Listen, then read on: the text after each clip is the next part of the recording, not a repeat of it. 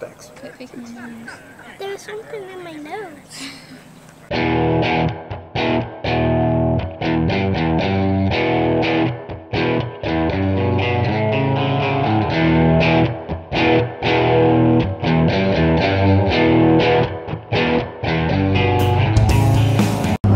Good morning, everybody. We're heading to the farm. It's 2 hours before the crop tour actually starts, but got a little bit more setting up to do. It did rain a little bit. Woke up this morning, had puddles in the driveway, got super excited, so checked the weather station app we got, and 8/100ths. And I walked outside, it was dry under my truck. Oh well, I guess it's better than nothing.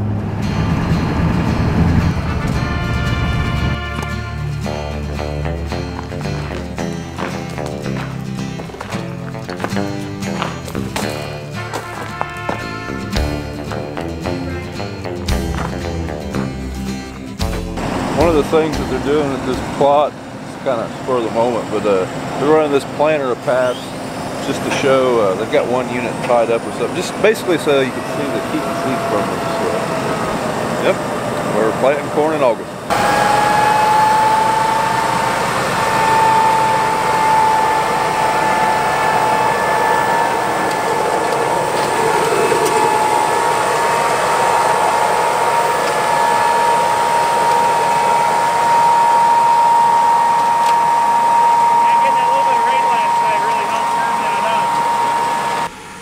There, Craig's got a name tag. Yeah. So on this strip he's planting, you guys just had 4 units tied up to demonstrate what? A couple things we want to demonstrate: different seed depths. We're talking about seed depths, kind of range, obviously a little bit. So one of the things we saw yesterday when we did this is that you could see that moisture level was uneven at certain depths. So when you're picking planting, you always want to pick an area where you have uniform moisture.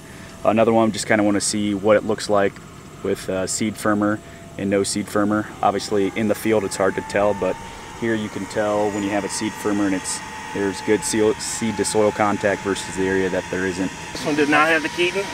Yeah, because I can see like here. Oh yeah, these ones are definitely more pushed down. Gap right there in that one.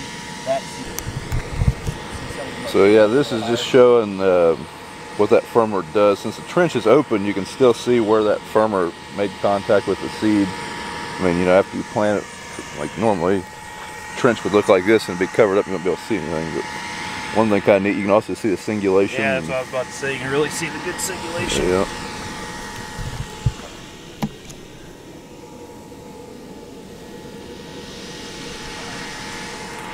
You can also see Steve's back door, some amazing skills at driving crooked. So as you can see, all down through this field they have signs indicating what's going on at that particular part of the plot. And then several places they have roads cut out to where you can walk back into the field and really see, you know, I mean, for example, you can see what the stalk health looks like when it's planted 1 inch versus, you know, 2 inches. Stuff like that. You can see singulation, heavy downforce versus poor downforce.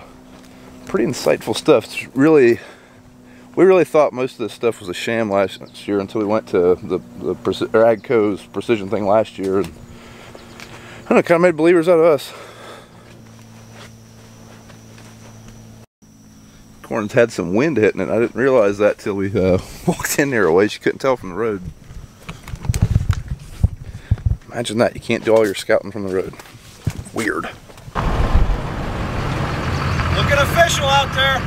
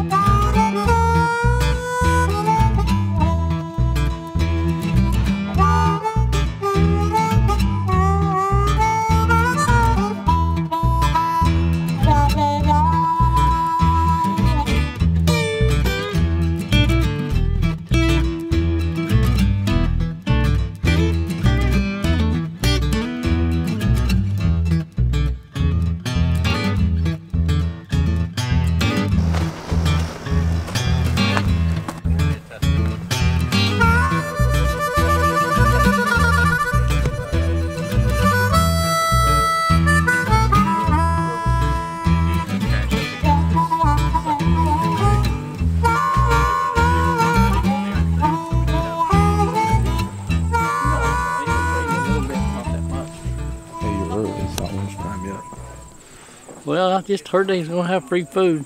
Was I right? It's 10:30, so it's figured There sure he'd be ain't here. nothing down there to eat because I already checked it out.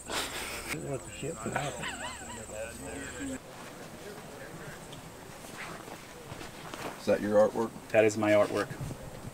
Is that supposed to be a planter unit? Hey, look at that. You knew. Yeah, I was just kind of Gauge process of elimination. Yeah. Opening disc. Is that a John Deere planter unit? It could be.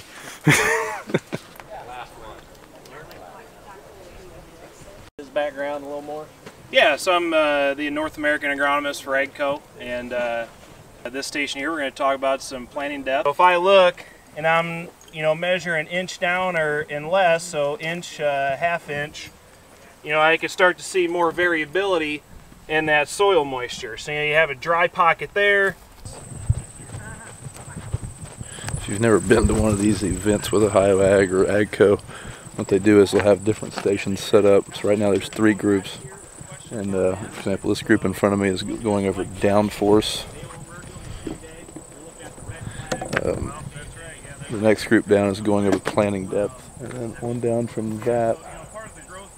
What are they? Oh, they're showing row cleaners and seed farmers and stuff like that. Different add-ons you can do to the planter to increase some yield. Pretty interesting stuff. I realize if you're not into farming, that in a farming profession, this may not seem that interesting.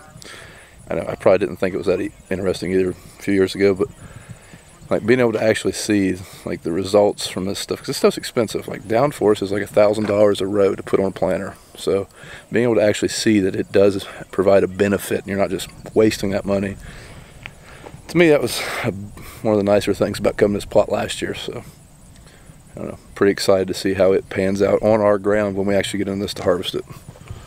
And whenever I say downforce, I guess I should explain what I'm talking about there. That white planter is equipped with hydraulic downforce. So the theory on that is that your planter units have constant down pressure on them, whereas my planter that I use now uses pneumatic down pressure. It's air, so it's a fixed pounds of air that are pushing that planter down. So I mean, depending on basically your downforce is what's keeping your unit on the ground, giving you a consistent plant depth. Hydraulic downforce is going to be more consistent than pneumatic downforce, and that's going to give you a more consistent plant depth, which is going to give you more even emergence, and that's where it's supposed to make you money. It didn't look a lot different, but look at the root development on these two. Obviously there's a lot more roots on this one all the way to the side, where here is more straight down. But from the visible eye, we couldn't tell the difference. But if we don't have automatic, it's better to be too much down pressure than too little. Ah, baby.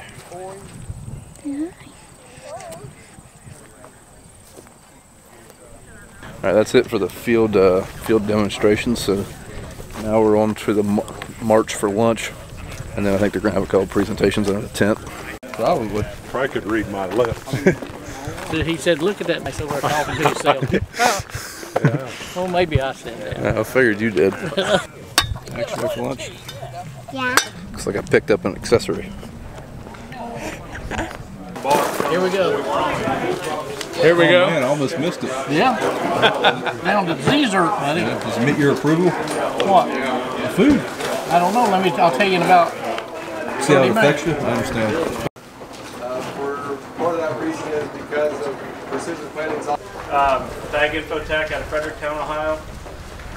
Glad to be partnering with Ohio Ag here, and thanks to Brown Farms for allowing us to come down.